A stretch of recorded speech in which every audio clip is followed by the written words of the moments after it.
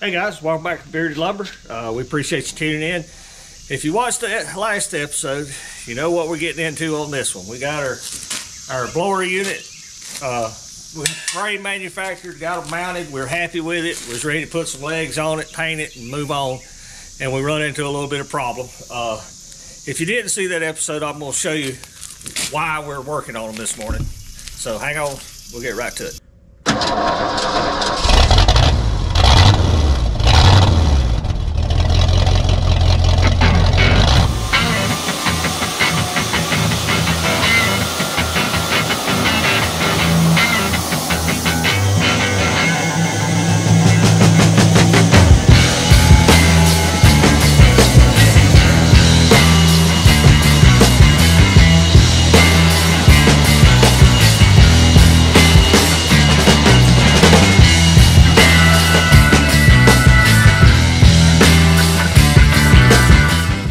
Okay, I'm going to spin this motor up and you can hear the bearings on this one, and then we'll spin the other one up and you can hear it.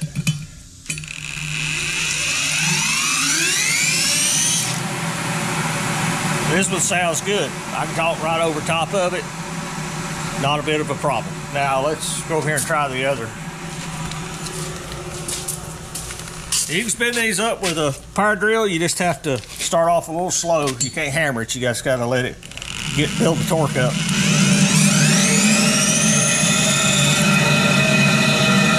That one is not good. It's got a bearings wet and dry. We got to fix that.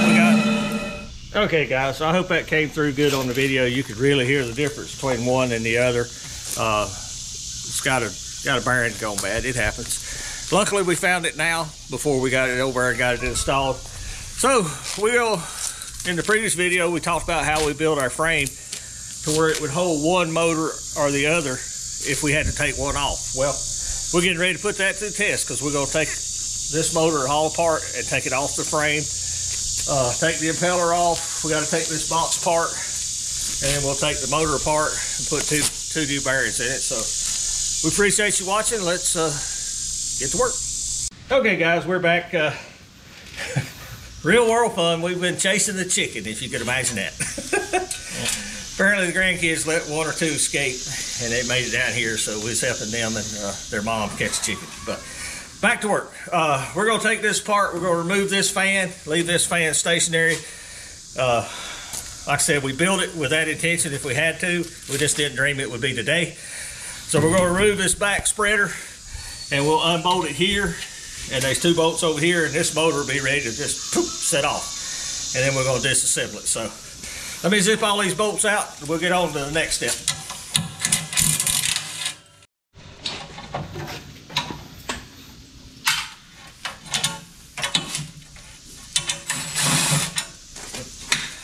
This will get tight. This will get to decide see how good a job we do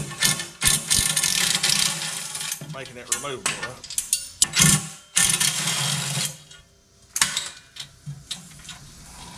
Yep.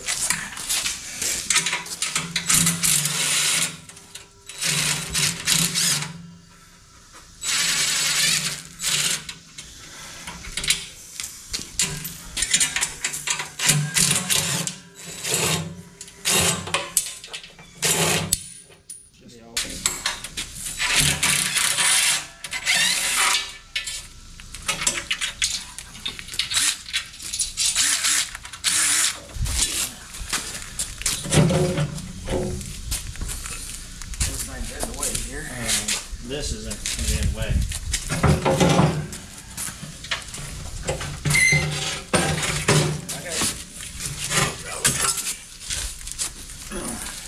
Okay guys, got it muscled off our thing. It's heavy.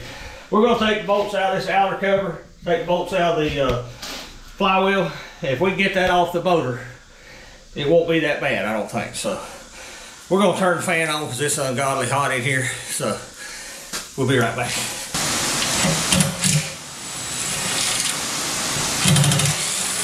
Somebody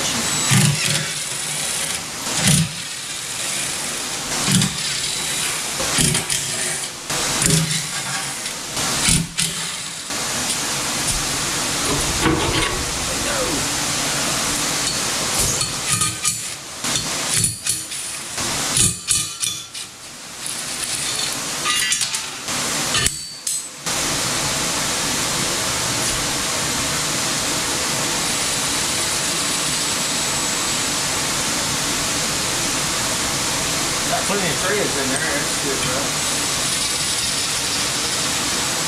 Torque first, see if something moves.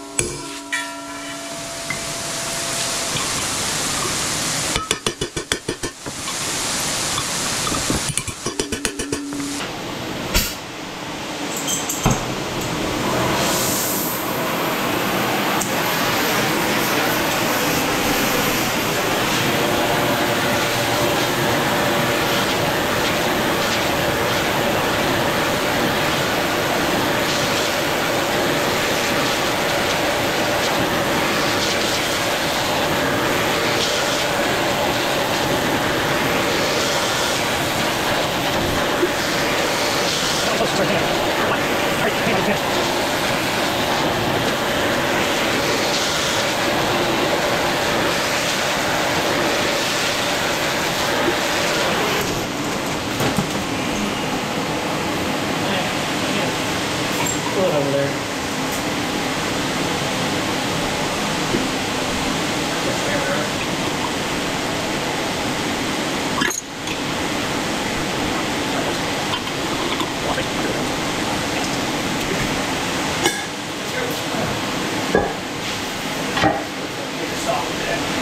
Take all that apart. Start cooling off.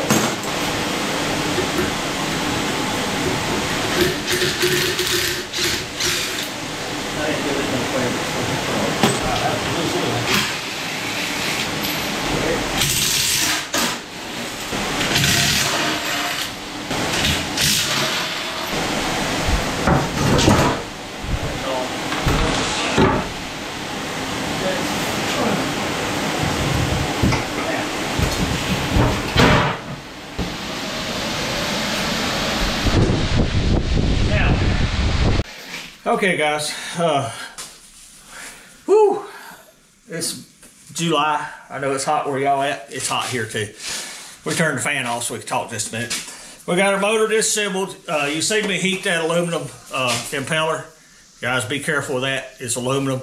Aluminum is one of them metals you can heat it up real hot and then it'll instantly melt. So you got to go slow. I slowly tried to incorporate the heat around it. Aluminum transfers heat real well. When I grabbed a hold of the fin that was 10 inches away from where I was heating it, it was hot. So it transferred the heat out real quick. It come off like a blessing. The little fan here on the end, I sprayed some PB Blaster on it yesterday, just for good measure. And it's already broke loose, so we're a win. We gotta get this off. I do a little bit of wiring over here, and we'll separate this motor, try to put some bearings in it. So let's see how easy this comes off. Go the right way. Woo, what a blessing. That could have been so much worse.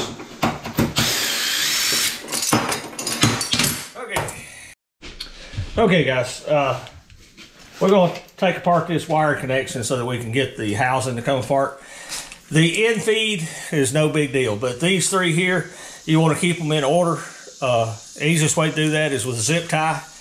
Take you a Sharpie or whatever, mark this in 1, 2, 3, put 1 zip tie, 2 zip ties, and I'm not going to put any on that one because I know it's 3. But we will make sure to get them back exactly where they come from. And normally a little bitty dinky zip tie or a piece of tape if you've got colored tape, but I don't have any colored tape today. So 2 of these little dinky zip ties will do just the trick. Oh, there's the Sharpie I was looking for. Okay. Oh, come on. I'll take a pocket knife and cut off all the excess here in just a second. We're going to have to turn the fan back on, guys. It is miserable, but I'm going to mark this one as 1, 2, and 3, and we'll try not to rub them off. If you're worried about rubbing them off, take your center punch, go 1, 1, 2, 1, 2, 3. Or also do like we're doing. It's on video. It's on video. We can go back and look at it. We've done that before with stuff. Yep. Okay, we're going to Guys, we're going to have to turn the fan back on. It is ungodly hot, so you can just sit over there and watch. It'll be a time lapse or maybe even real time, but it's going to be, that fan's going to run.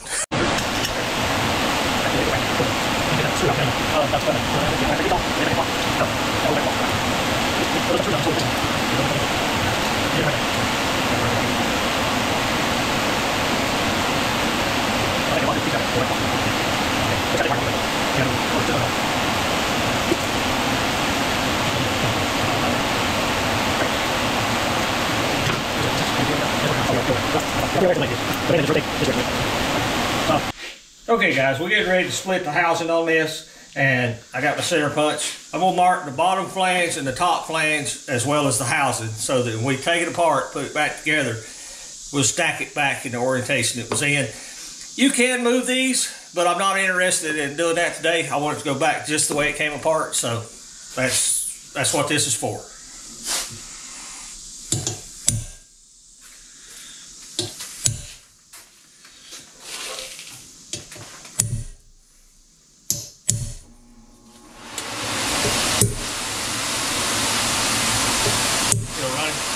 Okay, what I did, that's fine, leave it on.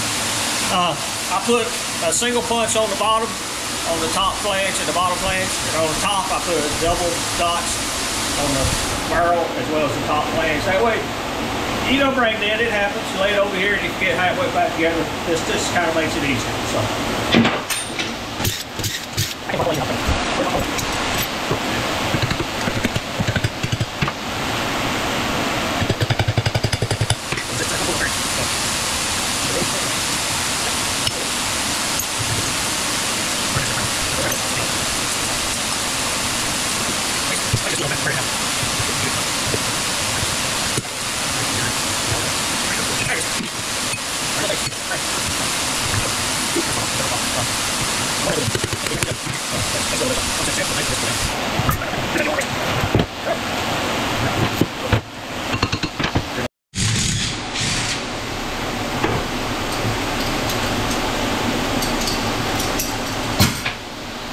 Okay guys, we moved up to my dad's shop.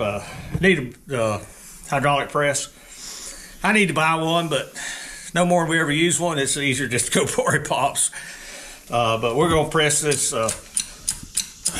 motor out of here, change the bearing, put it back together, and hopefully be moving on with this project.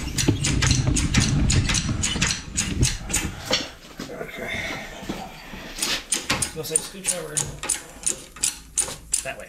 I can get in here and actually grab it. It's coming. No, I got a hold of it. It's loose. Oh, these are holding it. They're good. You gotta hang on to it.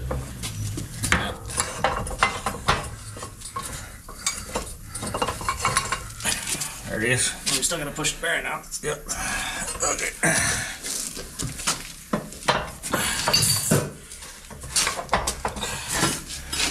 Okay, we got the bearing out of the housing. Now we're going to get the bearing off the shaft. Hopefully this comes off as easy as the other one did.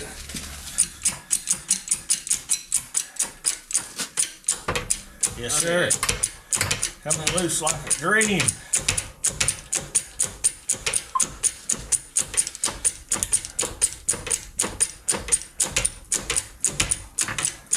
You're not going to drive that off and hammer it. It takes tonnage to get that off.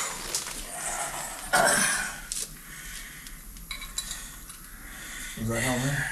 Yeah, came with it. There's our problem, child. Oh, Lord. I ain't even turn it. Yeah, it's bad. You can see it. It's got a little rust on it.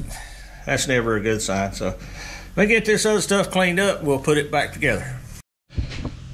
Okay guys, we worked ahead a little bit without you, sorry. We got the old bearing off, got the new one back on there, and we got our housing cleaned out, and it should go back together without having to press it. There it is. Oh, it spins like butter. Yes, sir. Okay, that's enough for YouTube on the road. We're going back to our shop and get this put back together. Okay guys, we're back down at our shop. I got our base plate set up here with my mark. I've got my motor housing with its mark and its double and top plate. So we're just going to set it back together and reassemble it the way it comes apart. Yes, it was heavy. There we go.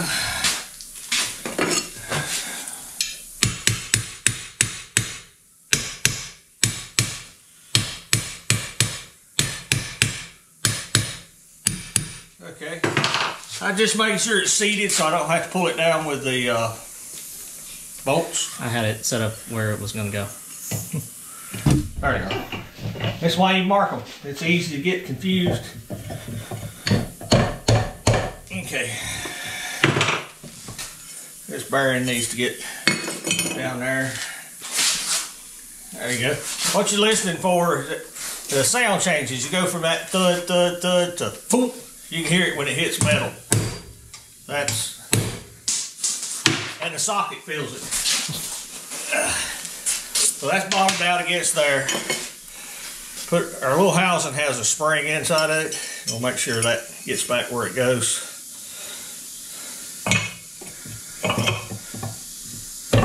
There we go. Find my marks.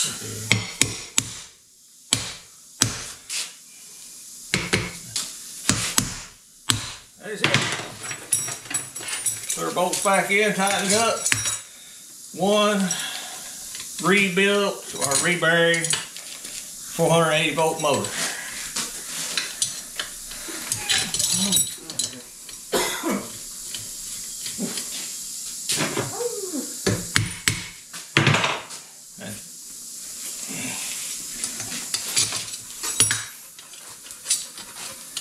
Hey, buddy.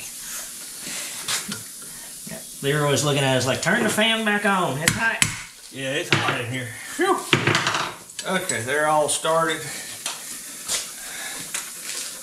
Grab my socket we've been using here.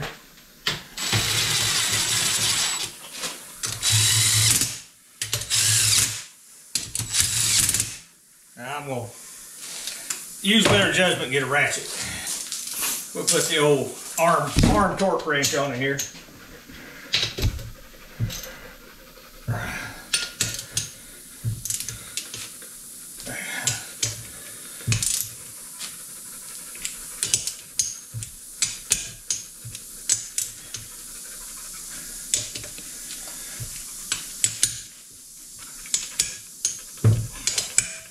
There you go. That's about 35 pounds, 0.5. Okay. Last part is to put this little wiring back together. No big deal. We got all our wires marked, because there's no way to tell them apart if you don't mark them. So they're all black. They all go inside the motor. So better be safe than sorry.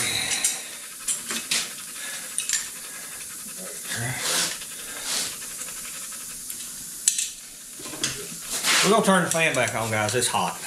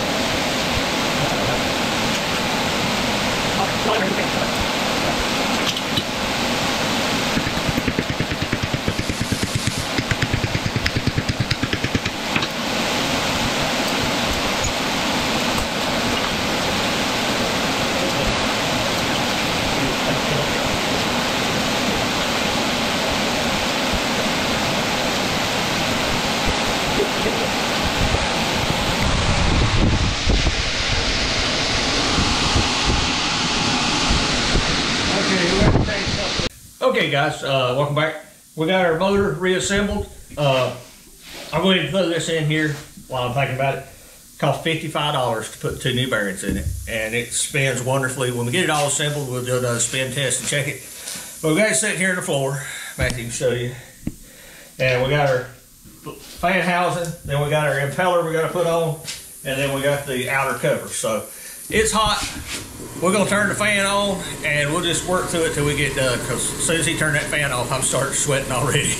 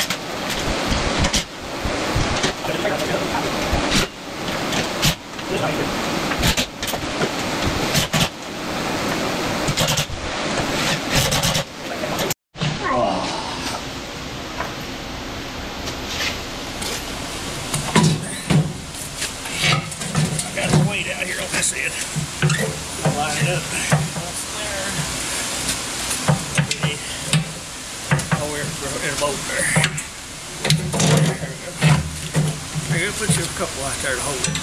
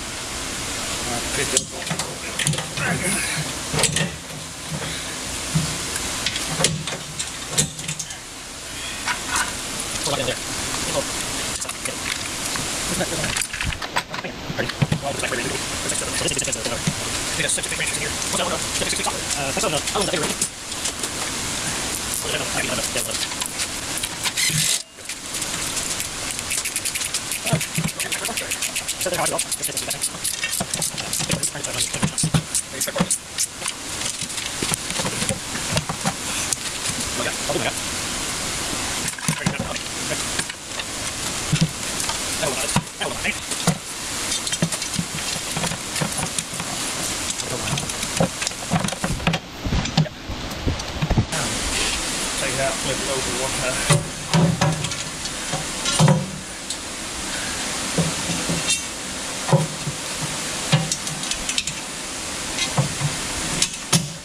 Right in on this side.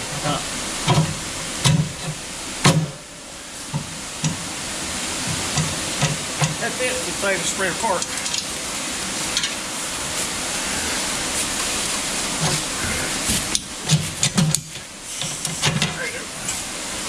All I can give it.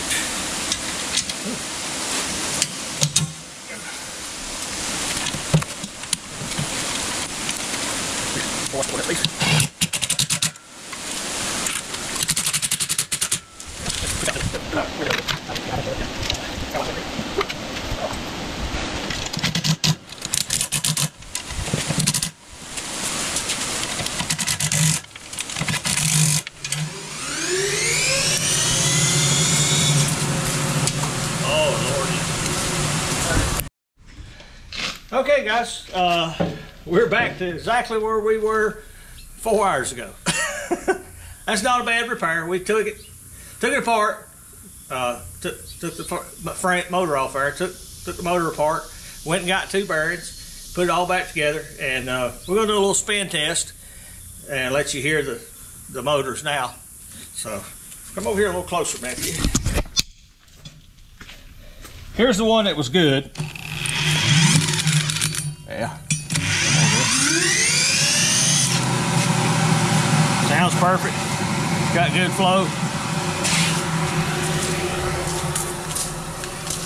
Here was the problem child. Reel went the wrong way. Come on.